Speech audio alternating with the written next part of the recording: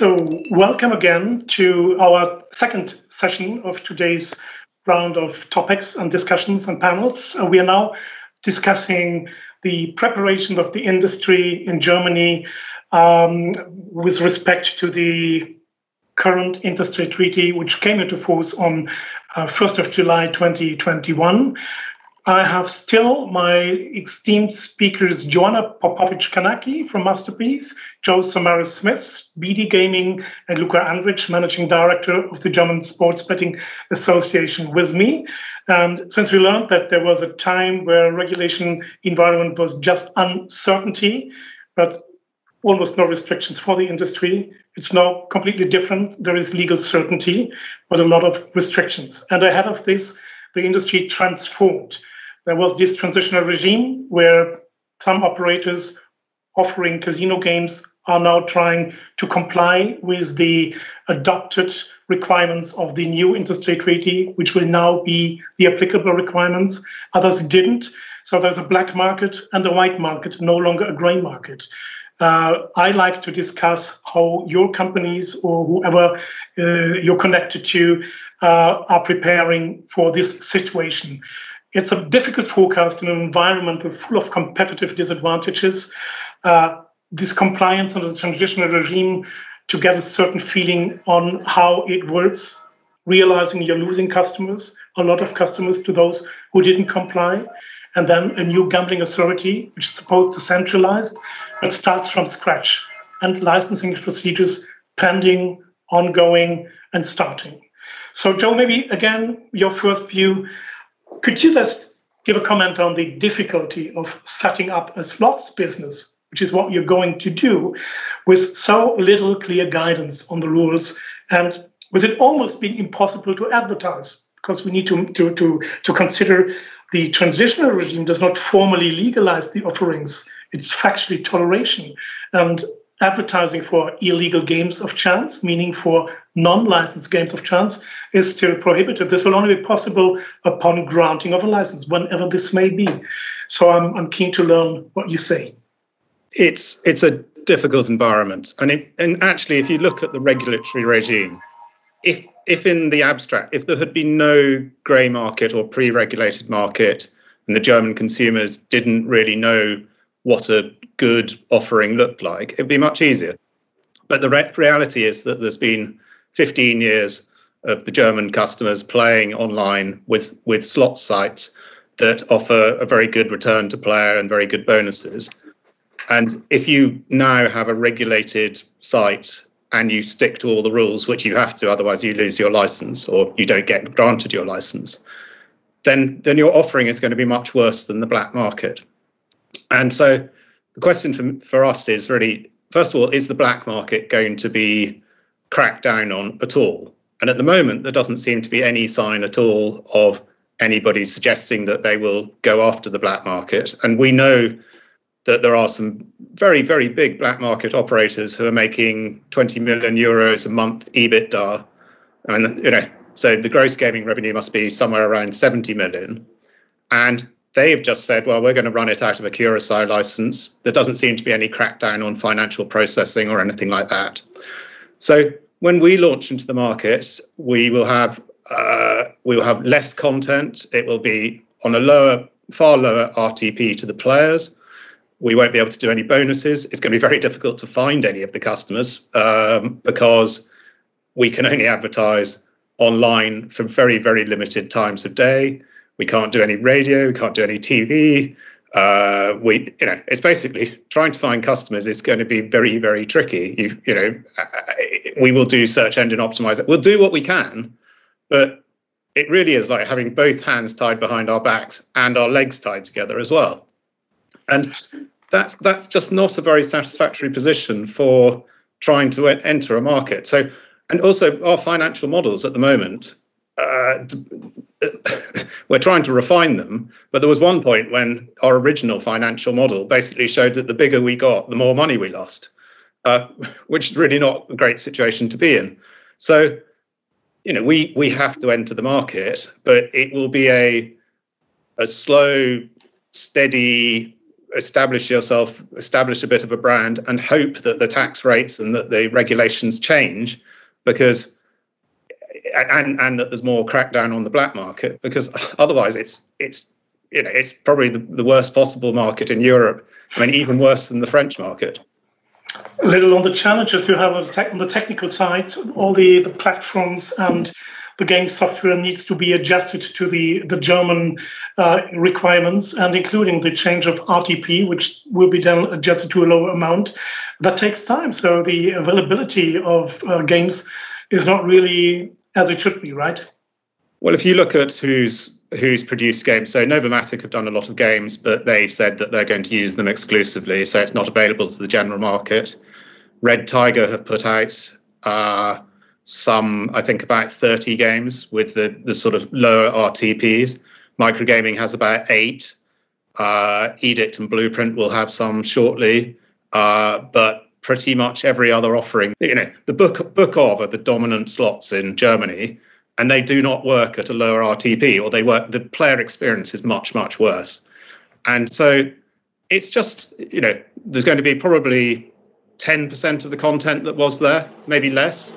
It's just, it's unsatisfactory for customers, and it drives them to the black market. If they've had an experience with, with a pre-regulated operator, I would be very surprised if they don't just seek out somebody who could provide exactly the same sort of experience, and they won't really mind it. But if those operators who are running out of Curaçao still pay them, that's all they really care about. Nevertheless, the industry is preparing for a licensing regime and applying for licenses, hoping that the regulatory environment will be improved. If you try to get answers to so many questions, if you read the minimum requirements just published by the regulator, it's not hard to get immediate responses due to the fact that the capacity of the new authority is very limited at the moment. Luca, what is your advice? Who could operators contact if they need answers, if they need advice for the entry into the German market? Well, I mean, apart from, I guess, talking to your lawyers and trade associations like us, I guess the best piece of advice is try to seek direct contact with the regulatory authorities. Unfortunately, it is not very straightforward at the moment, because so you've got divided responsibilities. Say for sports betting, you have the Regierungspräsidium in Darmstadt, which is responsible. But if you are applying for an online casino / online poker license, you have to apply in Saxony-Anhalt. Having said that, this new regulatory authority that we're talking about has been set up, but it's not actually in charge of the process, because it's only got a handful of staff. So there's a separate authority in Saxony-Anhalt, the so-called Landesverwaltungsamt. They have set up specific email addresses, and we've encouraged them to put an FAQ section on their website. We, as a trade association, we're also trying to channel questions that our members have to this authority and kind of getting feedback. But the best advice would be to get in touch with the responsible authority directly, and if in doubt, as I said, talk to your lawyers, and we as a trade association, we also provide a forum where operators applying for these licenses can talk about their experiences and interpretations of legal rules. Right, I can say my first experience when I tried to get someone on the phone, and I reached out to someone, they're really open-minded and tried to assist. But of course, there are so many contradictory regulations in the interstate treaty, so many left open questions, and then we have 2 regulators, 2 technical infrastructures, safe server systems. It's hard to find your way through, and I think we simply need some time. What we need is to offer this sort of dialogue Joanna mentioned earlier in our first session. I think this is really key to get this done. Would you like to add something, just to Joanna? add one? Say again, please.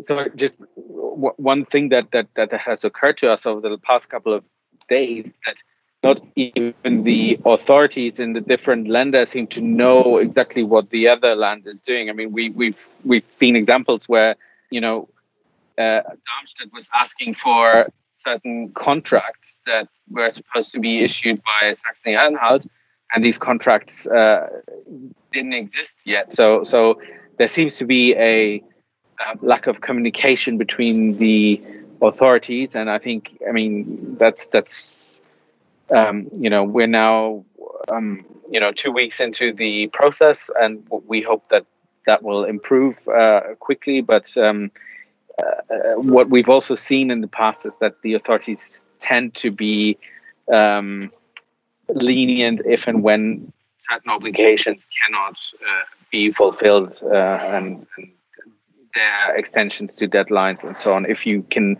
reasonably show that what they've been asking for is impossible or very difficult to reach within the short time frames that they've set up.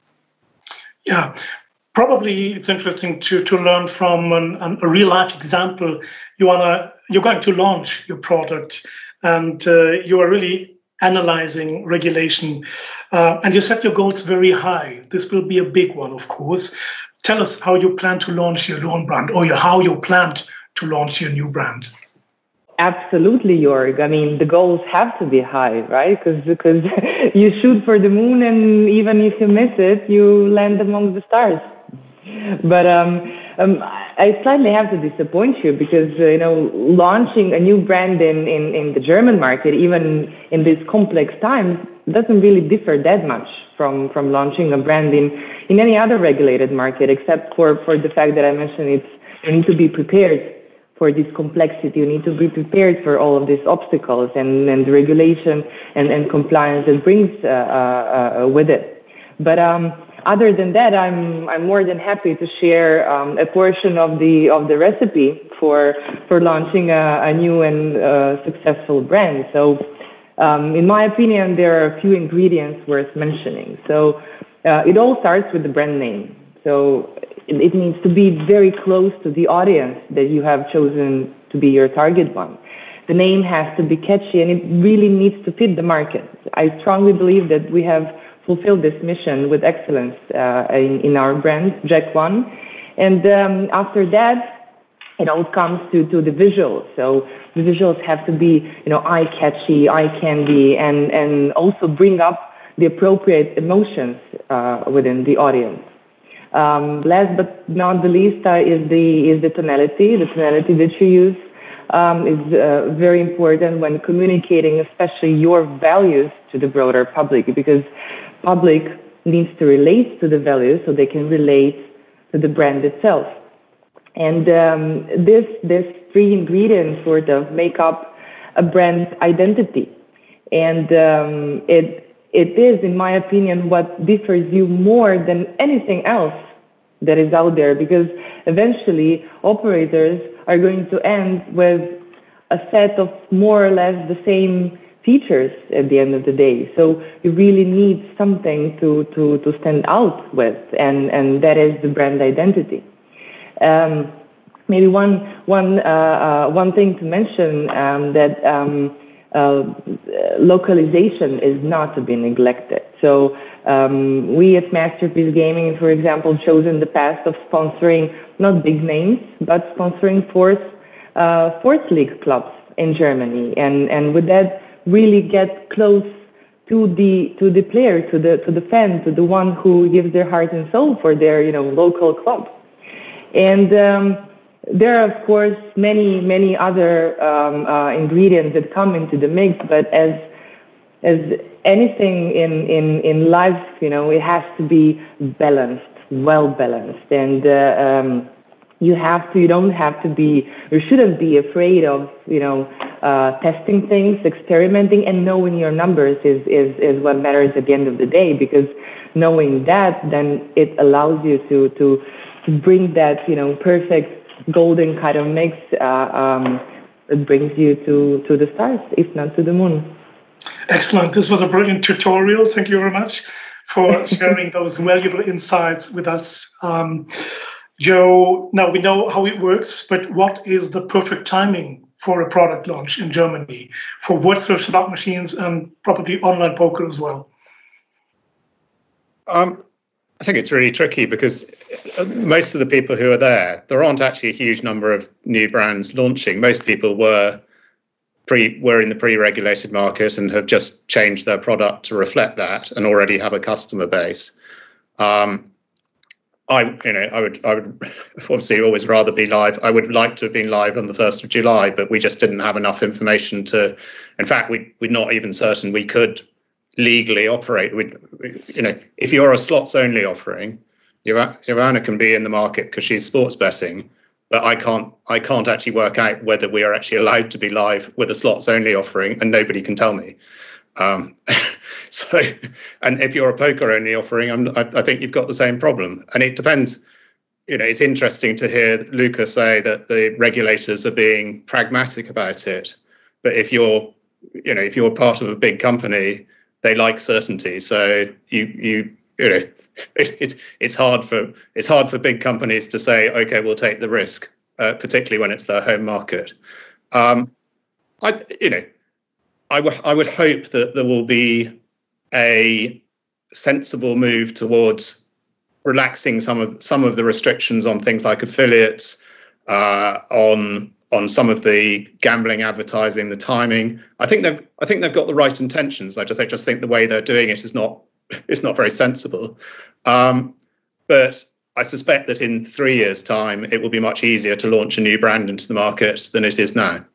That's an excellent conclusion, and this helps me to move to our next and final session of today's round of sessions, when we look into the future and see what can be and what needs to be improved. So see you very shortly, and again, please stay tuned.